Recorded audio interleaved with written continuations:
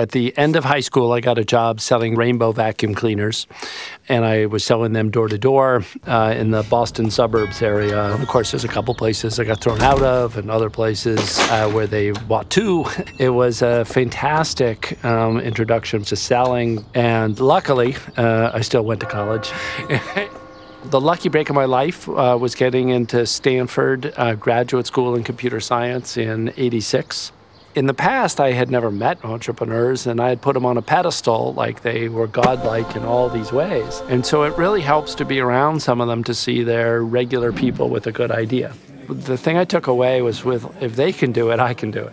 And I worked at a startup for 2 years. I, like a typical, 25-year-old programmer, had messy desks and lots of old coffee cups, growing various fungi. And I went into work one day really early, and I caught the CEO. I'm cleaning my mugs in the bathroom. And I was like, "Oh, have you been cleaning my mugs all year?" And he said, "Yes." And I said, "Why?" And he said, "Well, it was the one thing I could do for you. You do so much for the company." And so I ended up feeling, of course, like, God, I would follow that guy off the ends of the earth. And that's pretty much where he took the company. And I learned so much in that. I realized leadership is pretty nuanced because there's the personally endearing part about character and fellowship. And there's also the strategic part about not leading the company into a box canyon. So it was a really good lesson on it. The time that I started my first company, I was 30, and everyone said, "Oh, I was so young." The fundamental is to be self-aware enough that you want to learn, and you learn through the criticisms and suggestions of others. At Pure Software, the company's culture was not that strong.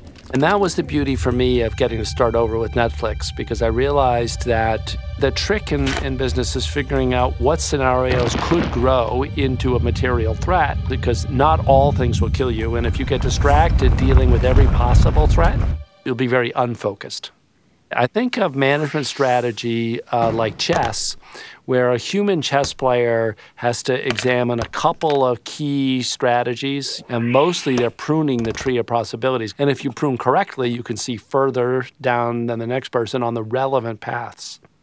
From the day we started, we knew DVD was going to die, and we named the business Netflix and not DVDbymail.com. So we had an advantage over Blockbuster that had a really great business in store rentals before it suddenly went away. But I wish we had realized how hard they were going to attack. There was a multi-year battle for survival between Blockbuster and Netflix. One quarter we shrunk because they were basically hitting us on price so hard. We underestimated them to our peril. And honestly, in hindsight, if they had started 2 years earlier, when we were that much smaller, they probably would have won.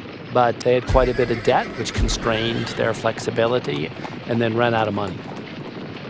A great company is like jazz. You want players who can improvise, partially because the climate's constantly changing and you're learning along the way. But you also have to have great judgment, like the chess player.